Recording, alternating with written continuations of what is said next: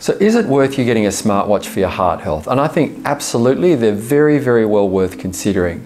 Smartwatch technology has really evolved dramatically in the last few years to the point that they can really give important and useful information about our health. They can provide information on the heart rhythm, and they're particularly good for detecting a rhythm called atrial fibrillation.